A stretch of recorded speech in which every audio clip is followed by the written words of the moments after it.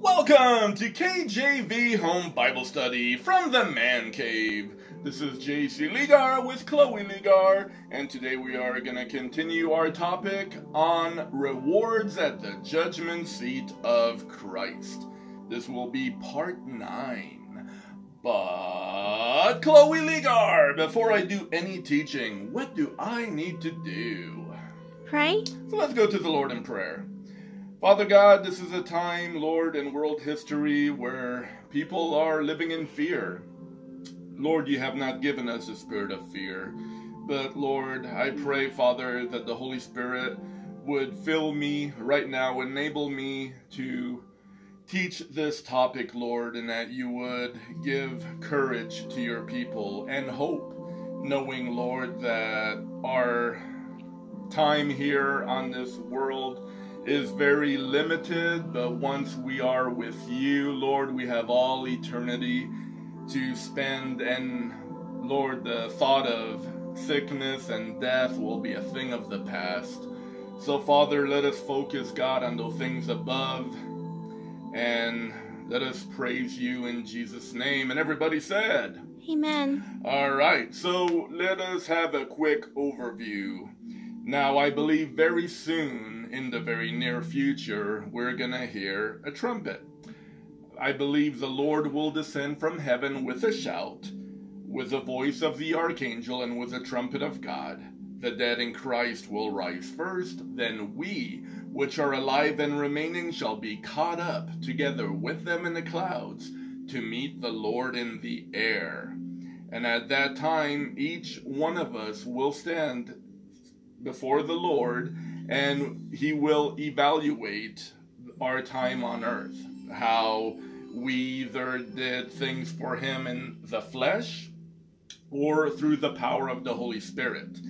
The eyes of Jesus are as a flame of fire, and as he looks at our works, it's either going to be gold, silver, precious stone, and whatever dross is on that will be burnt up, and only the pure treasure will remain, or our works will be wood, hay, and stubble, and the pure gaze of Jesus will burn that to ashes. We will suffer loss, but we ourselves will still be saved, because we are not saved by works, but by grace through faith. But we are rewarded for works, and the works that God did through us. Now, I've been teaching on the 5 crowns we can wear, or win, and lay at the feet of Jesus. The first one is the martyr's crown, also now known as the crown of life. If you have to give your life for the testimony of Jesus, and you lay it down, God will, the second you go from here to eternity, you will get the crown of life if you do not deny his name. Awesome reward. The next one is the shepherd's crown for pastors and teachers, and I believe even Sunday school teachers teaching the little lambs. Those who are in authority over a group of Christians and you're faithfully teaching the word of God to them, you will receive a shepherd's crown. We also have the crown of rejoicing for those who share their faith and lead people to the Lord. Whoever you win to the Lord, they are your crown. And you're going to spend eternity with these people, and they're always going to remember, because of you, I'm not in hell, because you told me about Jesus. Thank you. There's the crown of righteousness for those who love his appearing. Again, the reason you love his appearing is because you're living a godly life.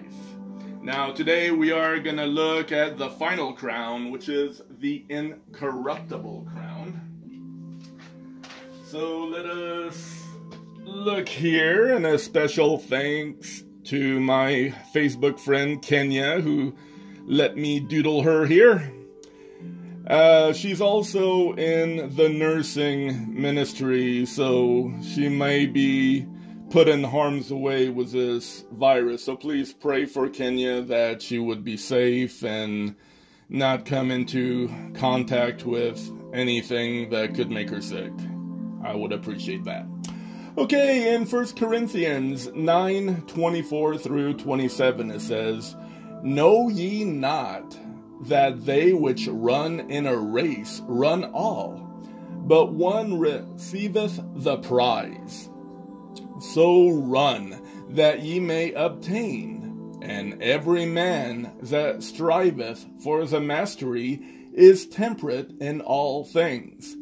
Now they do it to obtain a corruptible crown, but we an incorruptible.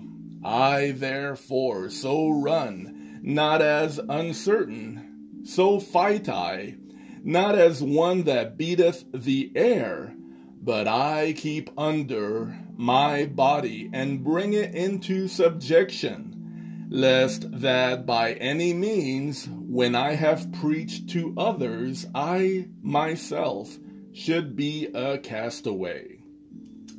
Real quick, what that's talking about is, now when we get saved, we still have our old sin nature. And whatever desires you had before Christ, you still have those same desires after you get saved.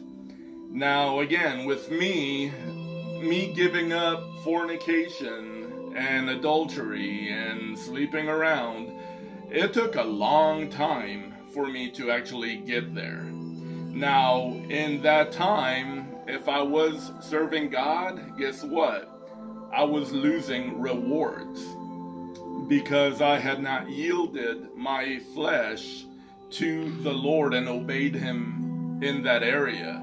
So I would fall into fornication, and then I'd say, "God, forgive me." The next day, I'd be fornicating again, "God, forgive me," and I'd be playing games with God. And I did that for years. But when you come to a time in your life when you say, "You know what? My love for God is now stronger because now I've gotten to know Him, and my love for God is now more than my love for pleasure. I'm gonna truly repent and not do those things anymore." When I do that, now I am storing up treasure for those things. Because again, my body, I got to beat it into subjection and say, "You are not gonna do those things that God told you not to do." And it's a daily war. Because believe me, the devil is not going to let you off the hook. He's not going to say, "Oh, you're a Christian now? Oh, poo-poo. I'm just going to leave you alone and let you enjoy your Christian walk." No, he's going to do everything he can to get you to fall. Because if he can't drag your soul to hell because you now belong to Christ, he's going to make sure you don't have any rewards to enjoy eternity with. No crowns to lay at his feet. So again, even after I have preached to others, if I'm living an ungodly life, I will lose those rewards. So again, don't be a castaway. Live for the Lord. Alright, let us continue. "Brethren, I count not myself to have apprehended, but this one thing I do, forgetting those things which are behind, I reach forth unto those things which are before. I press towards the mark of the prize of the high calling of God in Christ Jesus." Philippians 3:13 through 14. So all those years that I blew it and wasn't living the right way for the Lord, I don't beat myself up for it. I forget those things that are behind, and today, if I blew it, I'm reaching forward, and I'm going to say, today, I'm going to live for Christ. So forget those things, those failures of the past, and go forth. Behold, or holding forth the word of life, that I may rejoice in the day of Christ, that I have not run in vain, neither labored in vain. Again, that is Philippians 2:16, and our verse here, "Wherefore, seeing we also are compassed about with so great a cloud of witnesses, let us lay aside every weight and the sin which does so easily beset us, and let us run with patience the race that is set before us. Hebrews 12:1. Again, there is a sin which does so easily beset every single one of us. Some of it may be drugs. You are addicted, and you struggle with that. Again, the best thing to do in that case, cut off all connections to people that you used to know when you lived in that lifestyle. If they're still doing drugs, do not hang out with them. If you are an alcoholic, don't go to bars. Common sense. So, again, with me, it was a sexual thing. If you know that you have friends or ex-girlfriends or what have you in the past that will be trying to tempt you into doing those things you know God doesn't want you to do, then you got to cut them off. So that way, when you get to heaven, you stand before God at the Bema seat, you will be able to win those crowns. And, okay, that's all 5 crowns. So let's look in the Bible and see what we do with those beautiful crowns that we now have. In Revelations 4, it says, verse 4, "And round about the throne were 24 seats, and upon the seats I saw 24 elders sitting clothed in white raiment, and they had on their heads crowns of gold." Now, I believe the throne room of heaven is made like the human torso. And the 24 elders are like our rib cage. We have 24 rib cage or ribs. And I believe that's what this represents. Out of the throne proceedeth lightnings and thunders and voices, and there were 7 lamps of fire burning before the throne, which are the 7 spirits of God. Real quick, the thunder and voices, and that is like our heartbeat. It goes pump, pump, pump, pump, pump, pump. And let's see. Okay, and there were 7 lamps of fire burning before the throne, which are the 7 spirits of God. That represents our lungs. Now, on one side, we have 3 sacs in our lungs, and on the other lung, we have 2. And we breathe through our nose and our mouth. So you got 1, 2, 3, 4, 5, 6, 7. Okay. And before the throne, there was a sea of glass like unto crystal. I believe that represents the pericardium, which is a sac of fluid surrounding our heart. And in the midst of the throne and round about the throne were 4 beasts full of eyes before and behind. The first beast was like a lion. Now, these beasts, I believe, represent the gospel. The lion represents Matthew, which shows Jesus as the Lion of the tribe of Judah. The second beast, like a calf, which is Mark, the suffering servant, is how Jesus is represented there. The word that you see continually in Mark is immediately. Immediately, Jesus did this and that, because you see he's, about serving. The third beast had a face of a man, which is Luke, which represents Jesus as the Son of Man. And the fourth beast was like a flying eagle, which represents John, which represented Jesus as Jesus, the Son of God. And the 4 beasts had each of them 6 wings about him, and they were full of eyes within, and they rest not day and night, saying, Holy, holy, holy, Lord God Almighty, which was and is to come. Now, what's cool about the human heart, it has 4 chambers, and day and night, your heart goes pa-pump, pa-pump, pa-pump, and you never want it to stop, because if it stops, you're dead. And these 4 living beasts, they cry out day and night, holy, holy, holy. It's like the sound of a heartbeat. Pretty cool. All right.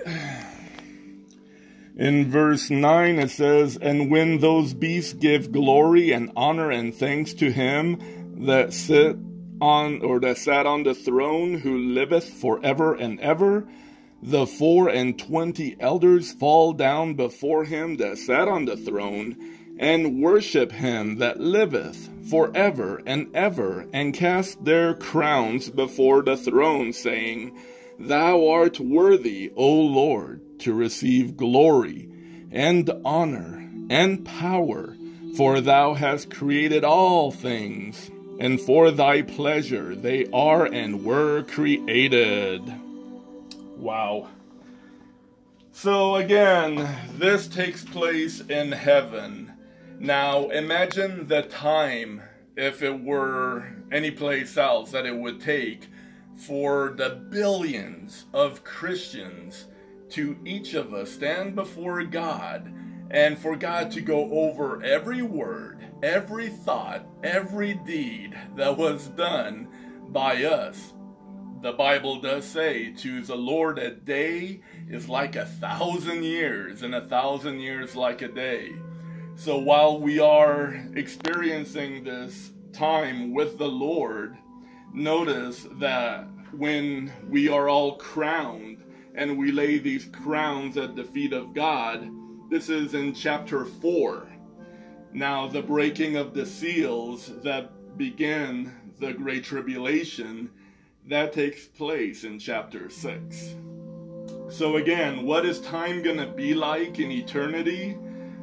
I don't know. I'm thinking, yeah, we're going to be in heaven for 7 years, and then we come back with Jesus to rule and reign on the earth for 1,000 years. But in heaven, what is that 7 years going to feel like to us? Is it going to feel like we've been there 1,000,000 years? Who knows? It's going to be a great time though, because again, the best part of heaven is being with our God, the Lord who created all things for himself. He made me and you for himself. And now we are with our God, experiencing the joy of the Lord forever. Well, again, I'm praying that this study is giving you hope. Again, with this coronavirus, everybody is freaking out right now. They're not sure about the future, but oddly enough, the word corona, I think somebody told me that it means crown. I'm like, well, that's appropriate then. I'm teaching on the crown, so hey. All right, so this is J.C. Ligar. I pray you were blessed by today's study, and I pray you'll join us as we continue finding out the other things we'll be rewarded for. And also I'll be teaching on things we do that we could lose rewards for. So I pray you'll be doing those things to get the rewards and avoiding those things to lose the rewards. J.C. Ligar with Chloe Ligar, who is enjoying 3 weeks off from school. Awesome for you, huh? Mm-hmm. There is no better place, guys, to be quarantined than the man cave. So, J.C. Ligar with Chloe Ligar. I pray everybody is safe and everybody get into your Bibles. Start doing Bible studies. If you're at home and you got nothing else to do, great time to start praying and read the Word. God bless you all.